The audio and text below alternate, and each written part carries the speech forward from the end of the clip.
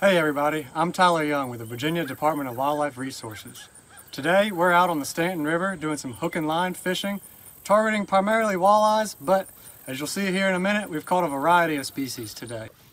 Today the water conditions are kind of dirty, so we've chosen some lighter color baits, but these are common baits for catching walleyes. Those might include swim baits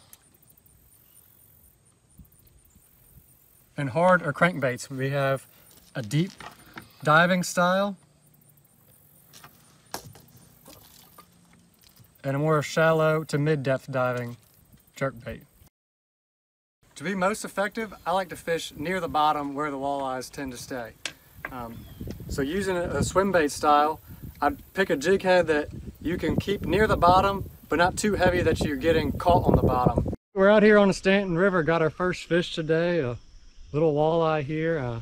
I'm throwing a white swim bait on a 7-foot spinning rod. Bouncing it near the bottom, came right up and thumped it.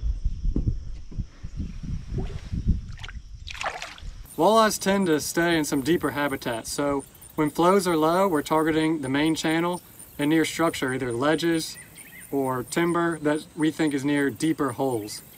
As the water it comes up, we're fishing some eddies and pockets closer towards the bank.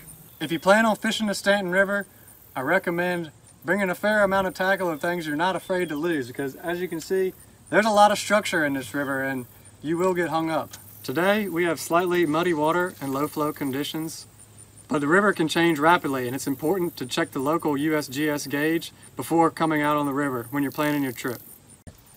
Walleyes are considered a cool water species and fishing often peaks in the springtime, but here at rivers in Virginia, you can catch walleyes throughout the year with the proper tactics. So come on out to the Staunton River and give walleye fishing a try, and you never know what you might catch. For more information on the Staunton River and its fisheries, we're going to send it over to fisheries biologist Dan Michelson. Hello, my name is Dan Michelson. I'm an aquatic biologist with the Department of Wildlife Resources. We're going to talk today about the walleye fishery at the Staunton River. The Staunton River is an 81-mile stretch of the Roanoke River, which runs from Leesville Dam up around Gretna down to the confluence with the Dan River where it forms Bugs Island Lake, and that's down around Clarksville and Boydton. The river is a really cool feature of this part of the state. The upper half of it to Brook Neal is real deep and clear with some of the larger boulders and rock. There's also some braiding up around Long Island, so it's a beautiful stretch of river. That stretch is dominated by smallmouth bass and the walleye fishery that's really starting to develop, also even rock bass and brim species. The lower half of the river below Brook Neal kind of widens out, becomes a little more sandy and slower moving. That's really dominated by the 3 catfish species, blue cats, channel catfish, and flatheads. There's also largemouth bass, Kentucky spotted bass, and smallmouth in that stretch of river. There's several float trip opportunities on the Staunton, but you'll want to do your research with this one. There's only 5 concrete boat ramps public boat ramps on Staunton River, and 1 canoe launch up below Leesville Dam. There's a lot of distance between those ramps, so you'll want to make sure that you can make a day float out of it if you're going to do that, or plan on camping somewhere. The walleye fisheries really started to come on in the last few years by stocking Leesville Reservoir. We're stocking about 150,000 fingerlings there annually. They tend to raise up a little bit, then they pass through the dam during the electricity generation, which is on an hourly cycle.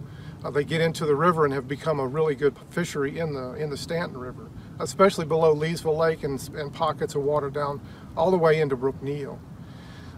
To get a handle on how much that fishery is being used, we've done an exploitation study that we just started this past winter, where we have tagged 300 different walleye and saugeye with Floyd tags. They're yellow tags in the back of the walleye, and the reward tags. So if you catch one and you can return it, my address is on there, so if you can send that to me, you'll get a $20 reward, and it really helps me to determine how heavily fished the fishery is. As of right now, we've only gotten 30 tags back this first year, so there's about a 10% exploitation rate. And of those, there's only been about 15% of those fish harvested. So it's a developing fishery, one that most people really don't know much about yet.